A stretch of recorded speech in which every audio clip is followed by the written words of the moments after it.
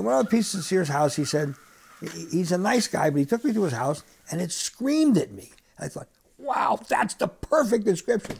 Because if you don't know that this house screams at you, you don't know shit about art.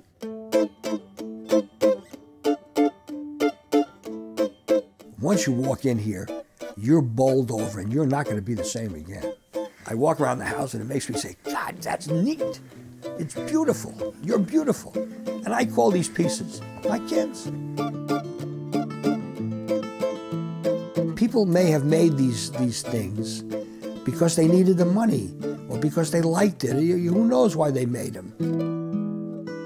The name of the game in my old age is to try and get a lot of the kids into museums where they will be appreciated. I'm still finding things that I haven't seen. I might turn around and go, oh, when'd you get this? 1965. It's been on that wall.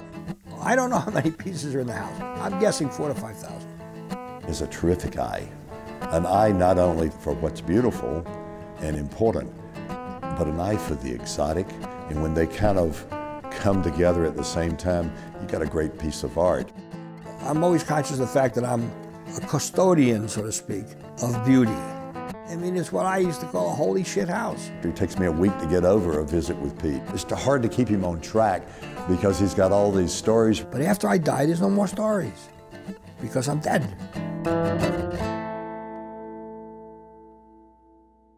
These chickens are around, mostly the smaller sizes, 1.5 feet, 2 feet high, made out of scrap metal, like barrels and auto parts and stuff, and they're welded together, probably Mexican. And I just think they're hilarious. They make me laugh. So I bought this 5-footer here, or 4.5 foot one first, and then was able to find an 8-footer, which didn't sell for that much money because people can't fit an 8-foot chicken in their house. And then I got a pig here. And I buy because they're just funny. And of course, it's sort of in the morning, I wake up in the bed looking out the window, and it's sort of like cock-a-doodle-doo, you know, the morning rooster. How many pieces do you estimate you've had over your lifetime? Oh, 20, 30,000. I had an auction in 1990. In the auction, that auction, 18,000 pieces were auctioned. 18,000. One of my favorite painters is a guy named Chucky, and most of these paintings here are by Chucky. Chucky's been dead a long time. Chucky was from Shreveport, Louisiana, an Afro-American artist who apparently grew up, in poverty. He started painting based on television and music and sports, and largely Afro-Americans. So then apparently he started selling some paintings, and then selling more paintings, and he was starting to make a lot of money. And then he died tragically in his early 40s of diabetes. One of the things that Chucky does is he'll paint paintings and then tell you who the person is. Arsenio Hall really looks like Arsenio Hall, but there are other paintings here that don't look like the person that I know. There's a charm about the arrangement, the lettering, and the facial expressions.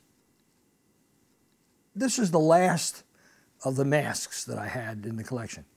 All the others have been donated to museums. This particular mask is an American piece, a folk art piece. I bought it, I liked it, I still like it, and it went with the rest of the masks. The rest of the masks are all Mexican, and there's two kinds here. When you talk about masks, you talk about a mask that was made and it has been used in a dance ritual by Indians or indigenous people for themselves. Those masks, as they say in Spanish, have been danced, han sido bailado.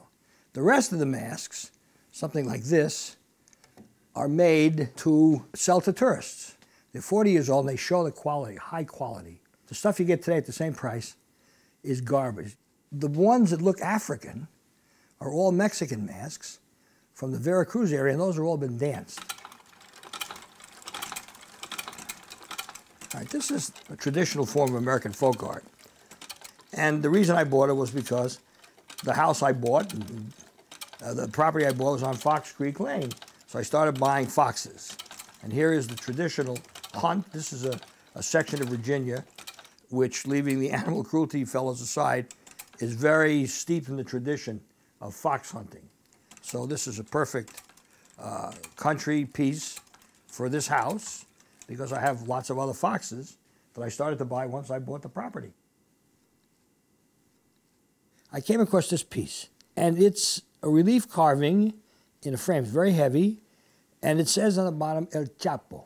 It turns out that he is the leader of the Sinaloa drug cartel. And it's incredible because the thought behind it, these columns and his sideburns are all cocaine bricks. There's a funnel here and a spoon, which are used in taking cocaine. The museums would shy away from this because somehow accepting this article as folk art would, in the eyes of many, equate them as supporters of drug trafficking. But really, in 50 years, he'll just be a footnote in history, and this folk art will still be great.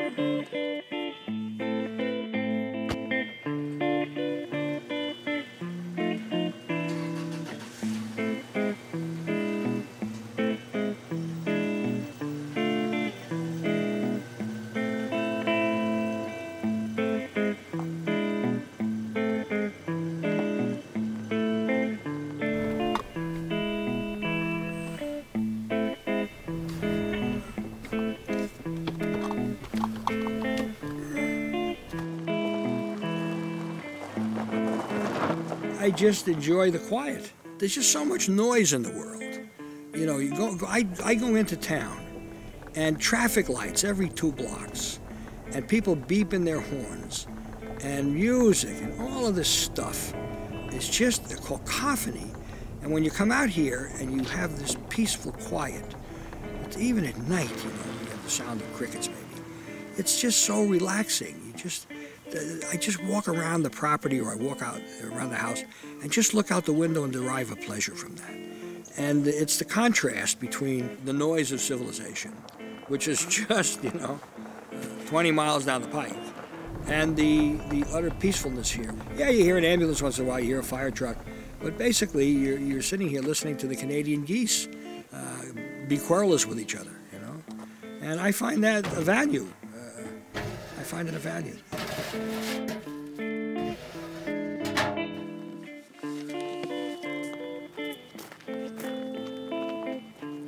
The reason I live on a big plot like this is seclusion. That you want to look out the window and see trees and stuff, and not electrical wires and stuff. I never feel lonely. I think, there are people who are married who feel lonely. It's just, I don't feel lonely. I mean, all of us at one time or another desire human companionship. And all of us at some time or another do not want human companionship. People who want like time out from their marriage, or at least, a night out with the boys or that kind of stuff. But I have a lot of friends who I love and who love me, and they come out here occasionally. It's somewhat of a haul. It's ameliorated by the fact that I offer them usually pretty nice tasting food and, free room and board. As a rule, it's an hour and a half or 2 hours each way. I've even picked up friends, close friends, in Washington, D.C. for lunch. Now that for me is an 8-hour drive.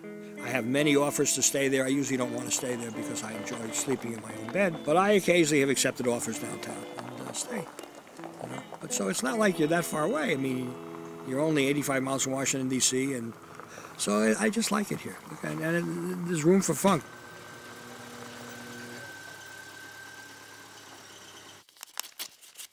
I still am an old-fashioned kind of guy, and I have bills. I insist on getting the bills in person rather than having them paid online automatically. This one is bullshit. This is some, advertising low-rated credit cards. Sometimes I'll take an envelope like this. Now this is postage and fees paid for by the people who send it to me. See that? They pay the return postage. So I get junk mail from another junk mail sender, and I fill these envelopes up as much as they'll hold, and I mail it to them. So they have to pay the postage to get my garbage, Haven't done that in a while, but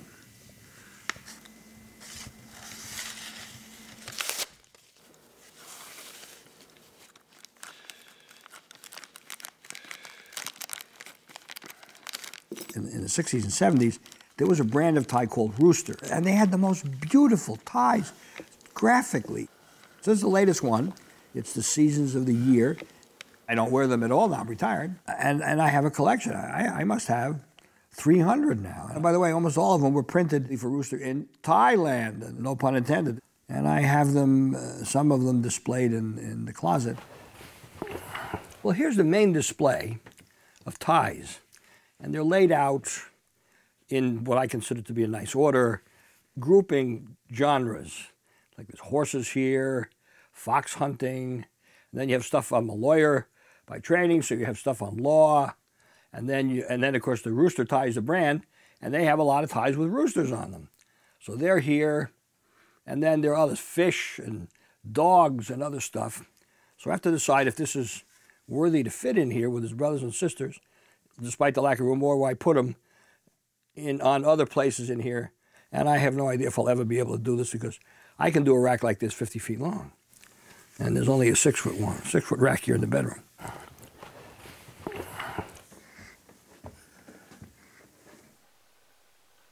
The thing about Rappahannock County that's attractive is that it's really hostile to development.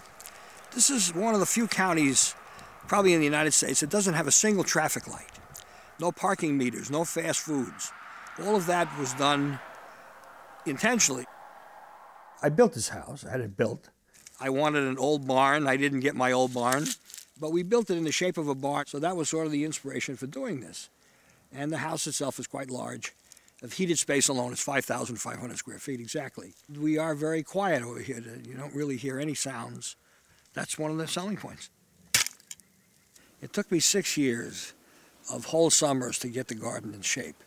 And in the end, the fight with the deer was a losing fight, that they eat everything, except daffodils. The jungle is still there. The seeds are still in the ground, and they grow up and they envelop everything.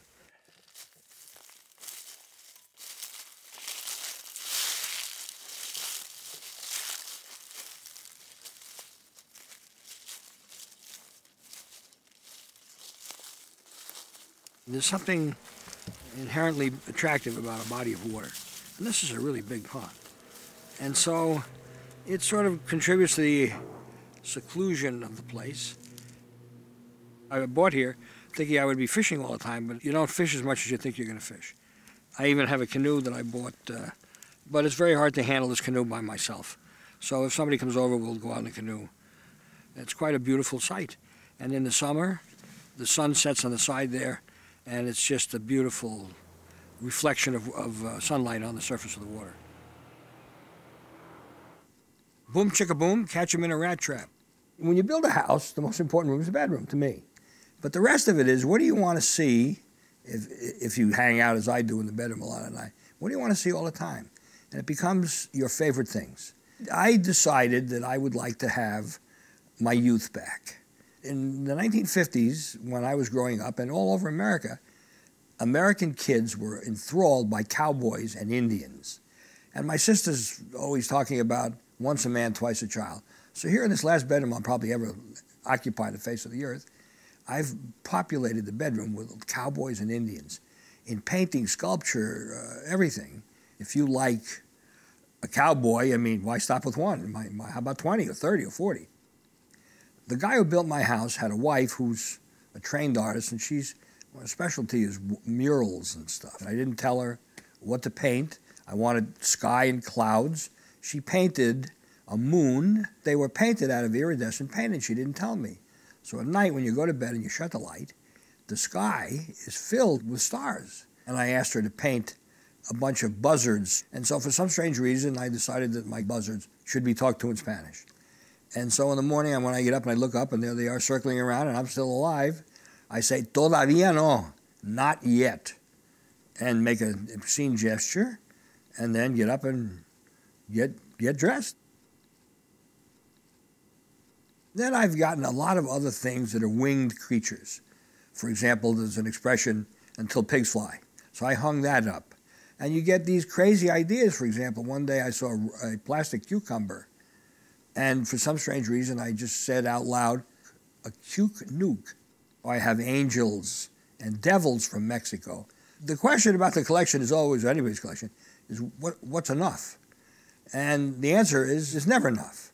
That if you're really a nut, like I am, about buying, if you see something you have the money for and it's available, you'll buy it, whether you have room or not. And so I started to collect gorillas. And I found one that walks like King Kong and roars, battery operated. I also bought 7 foot high, the Empire State Building, and on the top of the Empire State Building is King Kong with Fay Ray in his hand and 5 airplanes hanging from the ceiling. A lot of the collection is whimsy. There's serious stuff here, but it's whimsical because it tickles your fancy. There's no reason why you can't have a lot of laughs about the bathroom. There's paintings in here, art of people sitting on toilets. There are art of denture containers. Then I have a devil on black velvet sitting on a toilet, and a lot of toilet-related humor. There are some shepherds defecating, indicating the use of human excrement as fertilizer in the fields in the 18th century. And I built a nose that lifts up and stores stuff, and a mustache, and eyebrows, so it looks like a face. One day, I looked out the window, and there was a bear standing up on his hind legs, looking in the window. He's maybe 30 feet away, and I just burst out laughing because I thought bear, and then bear ass, and there it was. I have a collection of rubber frogs. The bathtub is filled with plastic lobsters and crabs and stuff. I have some signs that say no dumping. The perfect place to put those is the bathroom. For me, one of the principles of decoration is massing or repetition. I collect stuff that pleases me, and whether it's whimsical or valuable or not is irrelevant to me. I never buy for investment. If people could say, well, in 10 years it's going to be worth 50%, buy it anyway. There's a lot of fun and whimsical things, particularly his own wood carvings, which are my favorite things he has. I really started this wood carving process quite by, actually, there was this thing in me that said, start to carve wood. I just went in the garage and got a piece of firewood on there and started chiseling on the log. A carving of a man, a beefy guy lifting weights, and his name was Mr. Wonderful. Mr. Wonderful is a humorous piece. Adam and Eve is a traditional folk art theme in Western cultures. And I got this idea, which I've subsequently seen in other carvings, of getting a tree trunk and making the whole thing in one piece, except for the devil. So all of this and these people are all out of one piece of wood. The devil himself, he's on a pivot, and he goes in a circle. It took something like 40 hours to carve and 20 hours to paint. I think it just came out charming. And I had no experience. I just chiseled, you know? And it's still beautiful to me. I wound up asking the editor of a magazine called the Foreign Service Journal if she were interested in sculpture to put on the cover. She did, of Adam and Eve in the Foreign Service Journal, the issue of April of 1981. People that come over to my house and look at the stuff I carved, if they don't know I carved it, and I don't tell them as a rule, and when they find out it's mine, they go, God, I love that. Where'd you buy that? And then I'd say, I carved it. They go, wow. They're really impressed, as am I, because I never knew how to do that stuff. I just have one piece, and it's called the Goranska font. I was very honored. Pete made it just for me. I've taken it all over the world with me. It's a wonderful elephant. It has a seat on it, a howdah, and it has a diplomatic license plate. But anyway, I was very pleased and very touched that Pete made it as a gift for me. When you see somebody react to it like that, it makes, you know, I don't know the word, my heart soars. I have carved a group called Say Cheese. The inspiration for that was American Gothic. There were some knots in the wood. And so how do I deal with the knots? I made dogs around them. I did relief carving of dogs. And his wife was a little short of stature to look really great with her husband. She was 4 inches longer, but I didn't have any more wood. I made her sitting down. So in the back of the carving, you'll see that she's sitting down in a chair. And there was another knot here. What the hell am I going to do with the knot? I put a pussycat in the knot, just because it used up the knot. And the children are all one piece, except for this guy who's sticking his tongue out. So I used a dowel for that. And then the girl is sort of the tiger of all of them. They have muddy feet, and she's the devil because she has a slingshot hidden behind her back. And so, what do you call this thing? They look like they're posing for a photograph, so it became Say Cheese. I was trying to do a play on words with Uncle Sam with his hand up in the air, and a famous expression by Teddy Roosevelt, which is, speak softly and carry a big stick. So I made this, speak softly and carry a big rattlesnake, Uncle Sam. I did a butcher because my father was in the meat business. It doesn't look anything like my father. I did the barbershop quartet because I found 4 pieces of construction lumber, which are 4x4s. So I figured, well, I can round them out and do a head on that. And I just thought of it. I carved what started out to be an Abraham Lincoln. Every time I hit the carving with a knife and a chisel, it looked less like Abraham Lincoln. And so I wound up not doing an Abraham Lincoln, but having a carving of a man who had a very tall thing on the top of his head. It was supposed to be the stovepipe for Lincoln. I didn't know what the hell to do with it, so I turned it into a pastry chef. Well, this is Father Time. At the time I carved that, which was 1980, the Folk Art Museum in New York had a Father Time figure. My carving, it looks nothing like the beautiful carving that they had, but it was the inspiration. All of my pieces, they're signed and they have 2 numbers. This number says 13 and 4. And that means it took me 13 hours to carve that and 4 hours to paint it. I once, in jest, tried to sell a carving, and I put $200 on there, and the only guy who picked up and basically said, "You got some nerve asking $200." I said, "Look on the bottom, it was something like 12 and 8. I said, 12 hours to carve, 8 hours to paint. I said, I don't think $10 an hour is a lot of money for an artist. There's another way of looking at it. I do it out of curiosity. How long does it take to do it? Because people think you get a thing like this and knock it off in an hour or 2. Maybe there are people who can do that, but I'm not that person. Well, you know, birds are everywhere, and so in the morning I decided that I would feed birds in a bird feeder. My current bird feeder has been wrecked by a bear, but anyway, that's another issue. But so I enjoy their company at breakfast. You have your eggs or cereal and coffee, and then I feed the birds. And they're probably, I don't know, 10 feet from me. And it's company. It's always interesting to glance up and see the variety of birds there. And they'll probably live without my bird seed. But, it's basically done to please people. And I'm one of the persons pleased by that. All of my house guests seem to enjoy and revel in the presence of the birds so close to us. But they're very skittish. And if I leave the screen door open, for example, they won't come. If I close the screen door, they'll come. It's fun. It's company.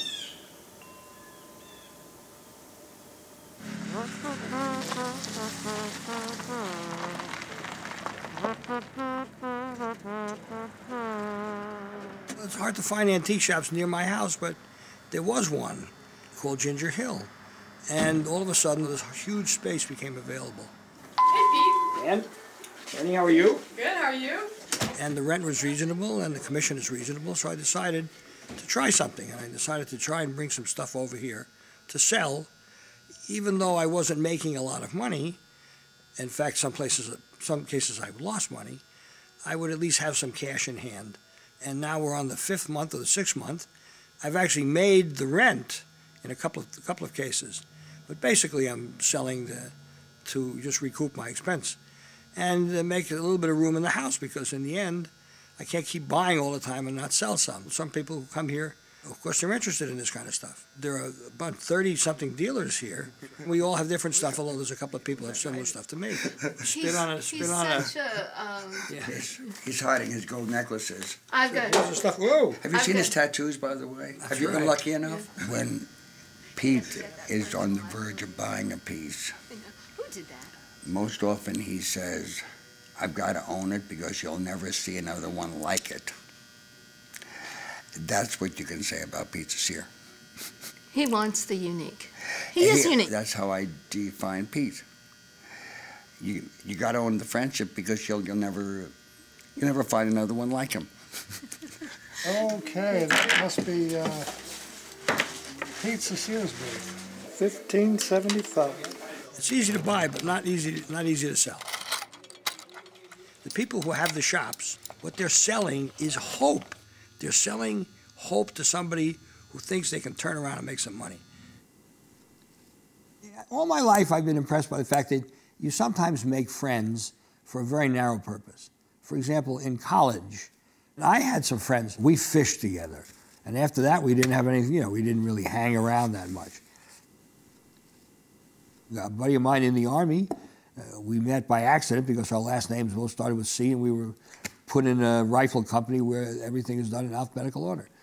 And I'm still in maybe monthly contact and even more frequently with emails with this guy, and we've known each other since 1964. I still, in having moved way out, and trying to maintain as much contact with people that I've known for a long, long time. And this is particularly true of one aspect, which is the Foreign Service. There's a major difference between normal human beings and those of us who have lived overseas for long periods of time and worked overseas. And I got a whole different perspective on everything by living overseas. Living overseas, speaking Spanish, has a lot to do with friendship. You can always make new friends, and you always do make new friends. When my daughter came to live with me in Ecuador, she said to me, "Daddy, what if I don't make friends?" She was going to be in high school. I never went to a foreign place where I didn't think I was going to, quote, make friends, because I knew I would find people that would share my views and my interests. No matter where you go, at the end of the day, you turn into yourself. So, you have a job and you're working for the government, et cetera, but in the end of the day, there's going to be somebody who likes the same stuff you like. It's just a great feeling. I joined the Foreign Service because I got a State Department scholarship. And I went to Chile as a student. And it just changed my whole life. Everybody that went to that, we were American, it was what they called the Junior Year Abroad program. That was very fashionable in the 60s. Every single person that I know that was in that tour, their whole life changed radically. They all became involved in foreign affairs, telling America's story abroad. The United States Information Agency had a huge variety of things to do. Pete Cecier began his Foreign Service career with me in Cochabamba, Bolivia. And in Bolivia, my whole life changed. I was the director of our binational cultural center, and Pete was the deputy. We were there to tell them largely about the United States. We also had a secondary function of reporting what they said. Pete is not your traditional striped pants kind of diplomat. I saw in him from that time building fascination with these cultural things that reflected the popular beliefs, the lives, the history of people from that part of Bolivia. People would come to sell carved artifacts, ceramic artifacts, and particularly textile artifacts. Yeah, I liked art, so I started buying stuff. He first discovered folk art when he went to Bolivia, had his eureka moment, came home with some strange devil mask or God knows what. My marriage broke up in Cochabamba. My mom said to him, holding me in my diapers, "Oh, you're spending her college education money." Why are you spending your money on that painting? So I think she had more of a problem with it than I do.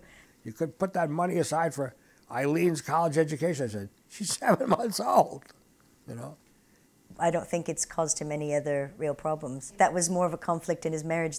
I always tell everybody, if I had been assigned to the Foreign Service to the moon, I'd probably collect older rocks. I didn't have a budget, but I'd say, I'm going to buy antiques and art, but maybe no more than $200 a month, which is a lot of money. So then all of a sudden, the $200 became $400. And then the $400 became fill in the blank. He would ship things to my mom and dad in Brooklyn. That started in Bolivia with the textiles. Montevideo, Uruguay. The headbands. Mexico City. The purses. To Quito, Ecuador. Things that turned into wall hangings and rugs. Barcelona. And it was a huge amount of stuff every time. His enthusiasm was contagious. Pete Saussure met an Indian carrying a harp through the streets of Quito and immediately announced to him that he had a friend who wanted to buy a harp and he should just take himself to the American embassy and call this person and sell the harp. And I bought the harp, which is one of my treasured possessions. The only thing is that Pete neglected to tell me that the harp had spent many years in a sheep shed. So it smelled of sheep. I almost lost my housekeeper over that, but in fact, she was a good sport, and if it was good for Senor Saussure, it was okay with her, and we spent a lot of time out on the lawn spraying the harp with disinfectant and deodorizers and whatever, and voila. He was much loved by the people that he dealt with, both in the embassy and outside of the embassy. Foreigners, I remember going to Ecuador, whose attitude toward the United States and whose idea is dependent on me. I changed those people. I was there for them. You ain't gonna read it in a history book. It's not gonna be on my efficiency report. But those fuckers are never the same after they meet me. The usual rule is that women like to collect more than men. And men frequently complain about their wives' acquisitory volume. And so when I meet somebody like that, I say, tell you what, come on by the house, bring your husband, and have a drink and some canapes. And of course, after that, the husband never complains because, but for the grace of God, she could be as bad as Pete Saussure and have all this stuff there. As far as female companionship in a romantic sense, I was told by a friend of mine not to take any dates into not in the bedroom because of any romantic stuff, but because one of the interpretations that people said was, there's no room in my life for you. I have all of this stuff, and you're not in the life. I said, well, I used to think of it this way, that in nature, it's the male bird that makes the nest, and for me, the message should be, this is my nest, my home, would you like to come and live in it or visit it or whatever it is? One of the criteria for me was, what was their stuff like? Could I live with those things? Well, would they live with my things? You finally decide that you just can't change. You know, you're not just gonna give it all up and go live at somebody else's house. They have their routines, their habits, which are important to me.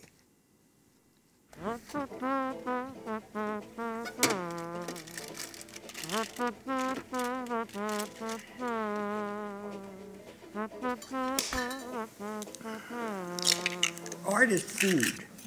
It's to be shared. It's something that is so elevating to the soul that you want to share it with somebody. It's the essence of love. And food is like that. You want people to say, God, let's go to Pete's house, he's a nice guy, great art collection, and he was a wonderful host, that he fussed over us, he gave us great food, you know. The best food you ever had? No, but it doesn't matter. The cooking shows are really purists. I see people screwing a dish up, and what does a cook do? There's a couple of cooks that are famous for their temper. They throw it in the garbage. One guy said, well, the steak is underdone. I go, well, put it back on the burner and cook it. It's a steak, for God's sakes. It's $9 a pound or more. The other day I made a black bean soup, and it was so delicious that, I mean, you eat a mouthful and you go, God almighty. You know, I've had a couple of meals like that.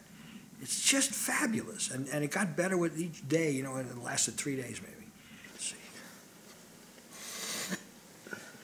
What I try to do is to cut out articles, and then I paste them in on file cards like this. And then I try to, maybe every 3 weeks, at least, make 1 or 2 of those things. You'd be surprised how many of them are lousy. You know, you just say, right in the garbage. There's so many recipes I have that you just say, you know, hey, to hell with it. You know, I mean, how many more ways can I make a chicken? I like to try new stuff. I know, for example, having lived in Bolivia, that one of the jungle delicacies is shooting a monkey. And they get this monkey and they put him in a fire, man, like a campfire, and they cook the monkey whole. And then they lop his head off, his cranium, with a machete, and they spoon the brains out. Ew. You know, I mean, I don't know what I try, but I'll tell you, I eat calf brains. And I used to have calf brains during the Second World War when, you know, the meat was rationed. But if a calf's brain is good, what's the difference between a monkey's brain?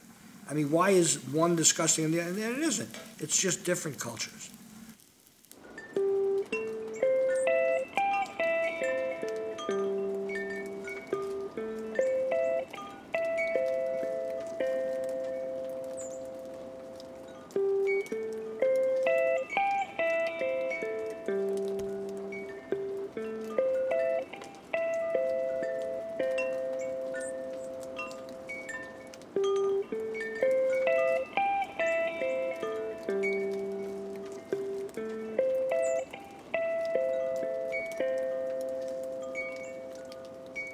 Here in 3 days, we've gone from sunny, maybe upper 40s, to near freezing now, and we've got at least a foot of snow on the ground, and it's still snowing heavily. It's very wet snow. If it freezes, then it's anybody's game. You're trapped here. Last year I was trapped here for 11 days, and I couldn't get out. The car wouldn't, and we had been plowed twice, but it was just all a sheet of ice. So every 2 days, I would hike out to the mailbox and get my mail, put it in a knapsack and walk back, and it would take me, it's only 4/10 of a mile, and took at least 35, 40 minutes, and I was always afraid of falling in the ice because the road was totally iced, and that if I broke a leg or something, I might die of exposure at night, of hypothermia. And around here, you're lunch because we have bears, we have bobcats, we have raccoons and other animals that would be happy to feast on me if I died.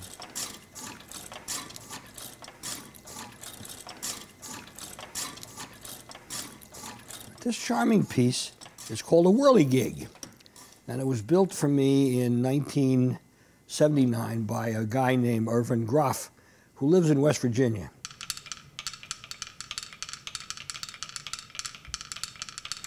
Well, this paddle with the pecking chickens, feeding chickens, is a common toy, and with a huge European tradition. And of course, since the Europeans were the first non-natives that came to this continent, it came as part of the folk art tradition, and many, many countries and cultures use it.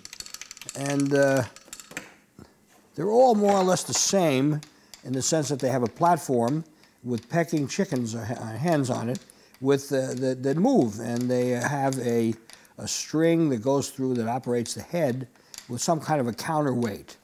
And it's a kid's toy. And back here is a really large collection of tin cans. Most of them are from Spain. And I started to buy these, and then I wound up with about 200. I said, well, I got to stop 200. I said, no, let's go to 3.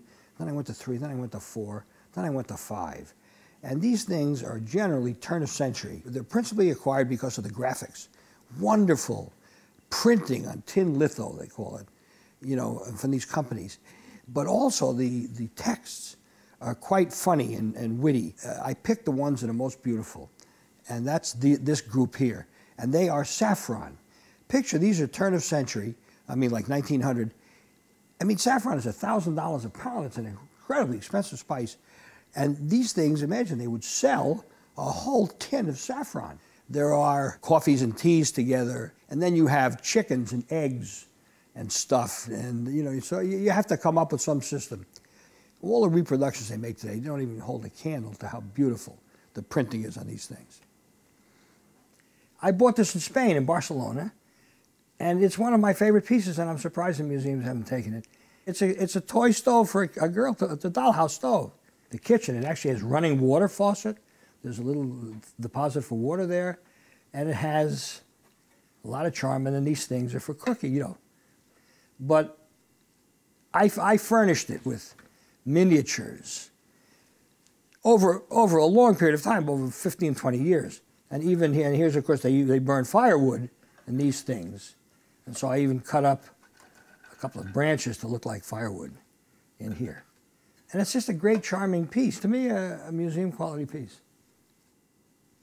As a product of Catholic education, I found these in one store. And it's these religious soaps as a joke. And this one is called Wash Away Your Sins Bubble Bath. Baptism in a bottle. Bishop tested, cardinal approved. The sanctified soak removes stubborn guilt. Wash away your sins, trademark. It's hilarious. And then there's other stuff here. There's a hand lotion, similar stuff. Wash away your sins, hand cleanser for liars, cheaters, and wrongdoers. Of course, there's a picture of a nun here saying, test is approved for all deadly sins. And easy pump action reduces guilt at 99.4% or more. And then there's another one here. This goes with the sister. Wash away your sins. It's a washcloth and a cleansing bar. Easy to use, and in the same thing. Test for sale for all deadly sins. Well, I went to grammar school, with a Catholic grammar school, Dominicans. And, in those days, the nuns were a terrifying figure. They really ruled with an iron fist. All of them, most of them were nice. I mean, we didn't have any beef with them, but every once in a while you'd find a sourpuss, and she looked like that poster. And the one that I remember was named Sister Philothea, whatever that means. And when she walked in that room, I mean, we just quaked. I mean, she was such a terrifying figure.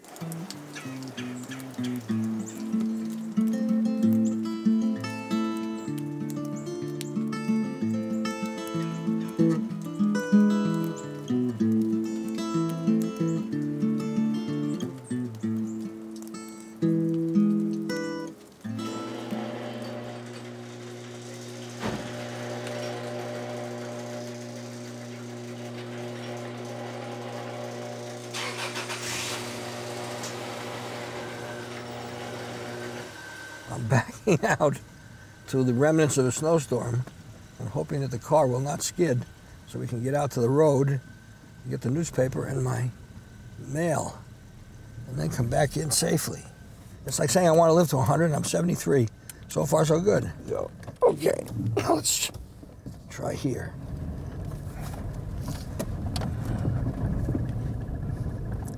So far, it looks good. We had it plowed yesterday. Of course, it's going to cost us about $2,000 to fix the gravel that he fucked up.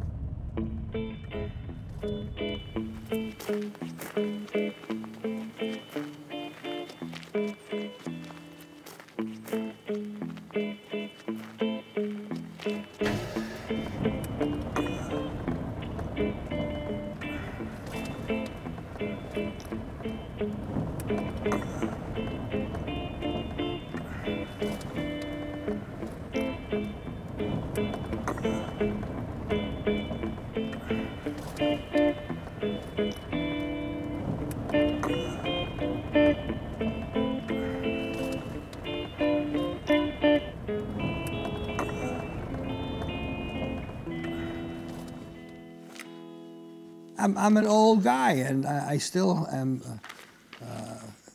in love with the print word and with the newspaper, the tactile ability to touch a newspaper in your hands over a cup of coffee. Paperless stuff is not emotionally satisfying to me. If there's a particular point of view in domestic politics that I disagree with, I won't read about it because I know in a million years they're not going to convince me, and unless the position is something new, I won't waste my time reading it. I don't really want to even get involved, say, in a serious discussion with somebody today, with all that we know about the world, that thinks that, Joe Badutz, the first caveman, walked with a dinosaur and had a pet aardvark or something. I always like to be myself. And that self is an acquired taste, I think, with an awful lot of people.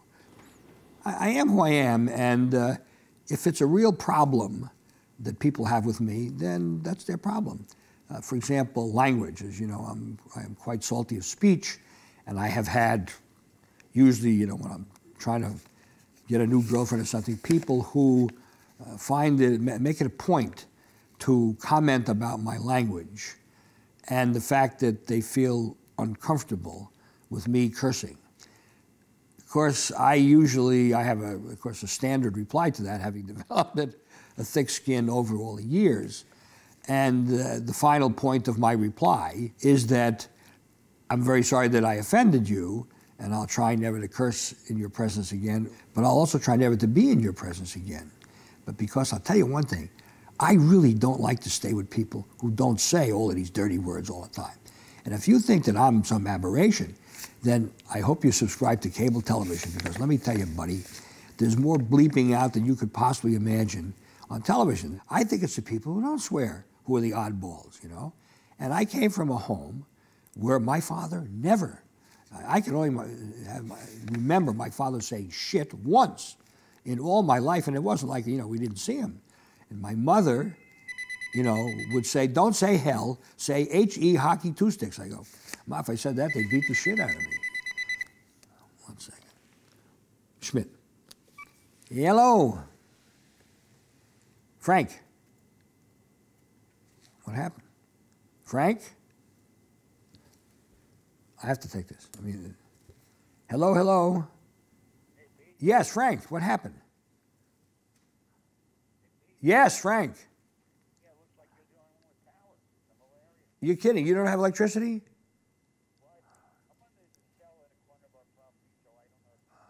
I can hear you now, yes. I said I can hear you. You're kidding. We only lost it for about 10 minutes. Hello? All right. They have no electricity. He said almost everybody in Woodville has no electricity. You know, it could be that with my medical problem, that they made sure they put us on first.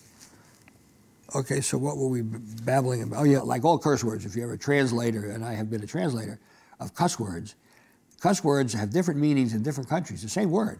And they're offensive in certain countries and not offensive in others. And the power that they are, certain words, for example, in Ecuador, there's one word I wouldn't even mention, it doesn't matter, which is really about as dirty as you can get. And yet, it's not in other countries. It's a much milder curse word. Look at it in Italian. I once dated a woman who was listening to one of her neighbors, and this woman in her neighborhood with the windows open, nobody had air conditioning, was screaming all day long, Stronzo, at her children. And the word Stronzo is actually a turd. It's the physical stool. But it also has secondary meanings, as we do in English. When you're reprimanding a child and you call him, you little shit. She said, which one of her children is called Stronzo? Because she's always yelling his name. You know? And she was just calling her kids little shits. In Spanish, that same word is mocoso, snot nose. You know, mocos are boogers. So, you know, and we have that in English too, you little snot, you know, I mean. So you got to be careful with the curse words, because Stronzo is not a dirty word. In fact, I even had my license plate for 2 years in Virginia, which limits it to 7 letters, that said Stronzo. And every once in a while somebody would come up to me and say, do you know what that means in Italian? I said, of course I know what it means in Italian. What do you think it's on my license plate for, you know? Virginia, like other places, has a ban on certain things you're not allowed to put on your license plate. And they didn't list Stronzo, because they have no idea what it means.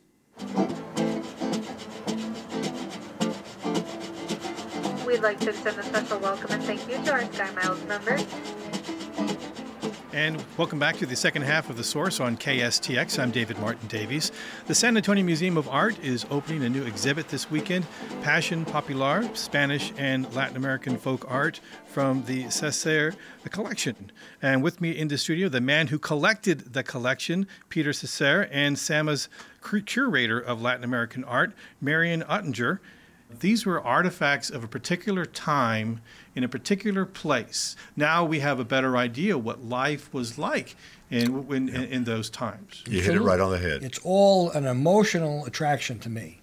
People ask you, how do you buy? I go, well, you walk down the street and you see, and then you see, wow, that's the piece you buy, the wow. You don't go out looking for other stuff, because all of a sudden you'll find stuff that you've never seen or heard from before. And that becomes, again, if you buy more than one, a collection of fill in the blank. And then one day someone said, hey, this collection you have, you've got something here. Marion? Well, we certainly consider it an important addition. Of course, Pete has also made generous donations to the Museum of International Folk Art, to the Tucson Museum, and the Museum of American Folk Art in New York. And when I first met Pete and got a glimpse at his collection, I knew it was material that I had never seen and that filled gaps that would never be filled had it not been for this particular collection. We are very, very proud. We've worked on it for 3 years, putting it together.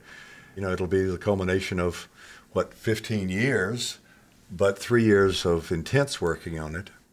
All right, well, we're out of time, but I hate to wrap this up. It's a beautiful exhibit. I saw it, and thank you for the walkthrough, and I would recommend it to anyone. It's just, it's like going to Latin America. It reminded me so much of my trips to Latin America and joining that. The San Antonio Museum of Art is opening a new exhibit this weekend, Passion Popular, Spanish and Latin American Folk Art from the Cesar collection. All of us have flown in from all different places to be here, and I think he's actually enjoying the fact that we've all come to celebrate with him.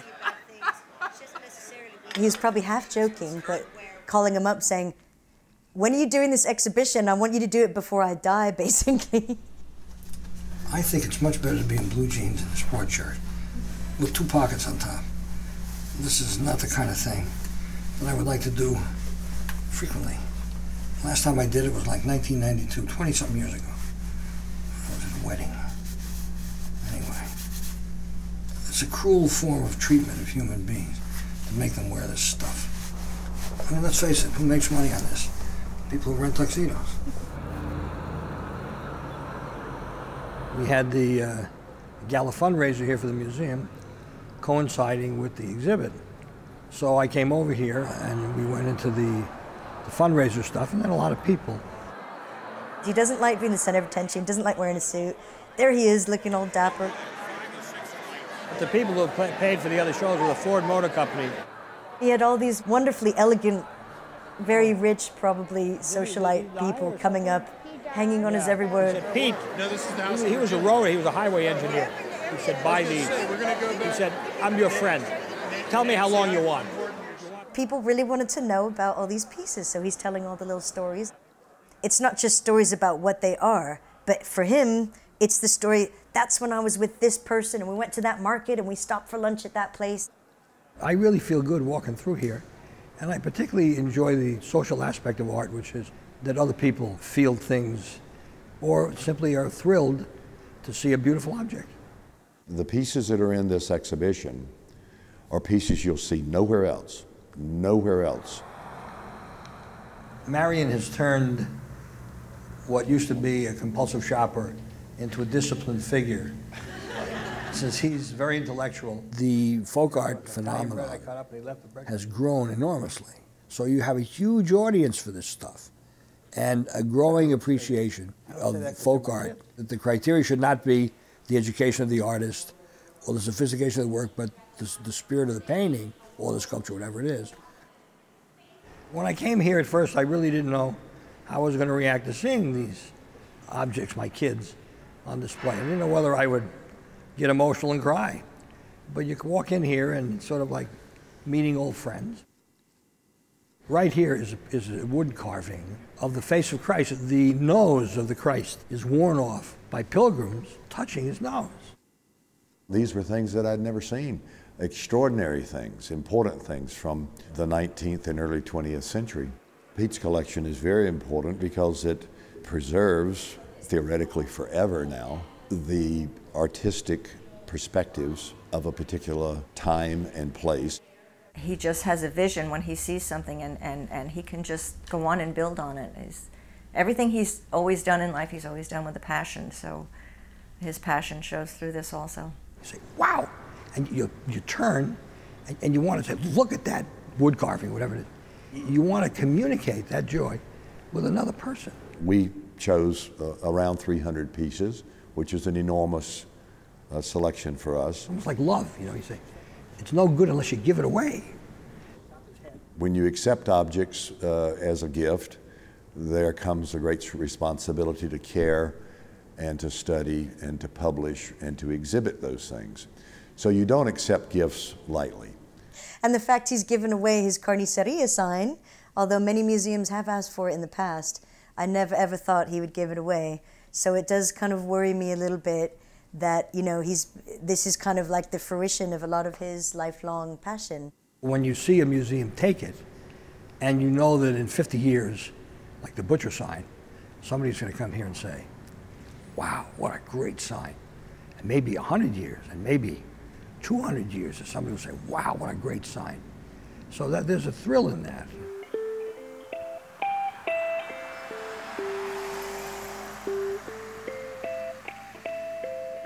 I have given away several thousand pieces to museums. And I'll tell you the truth, a lot of the pieces I want to give away the museums aren't interested in. If I could give away, say, another 200, I would die a lot happier. And what's going to happen to the rest of the stuff? I don't think my daughter wants very much. She wants my wood carvings with her. What happens to those, I have no idea. Because after that, there's no personal meaning with the stuff. I'm also reticent to sell. I mean, if I sold the house out and it was empty, what the hell am I going to do? You know, I mean, I don't have anything to look at.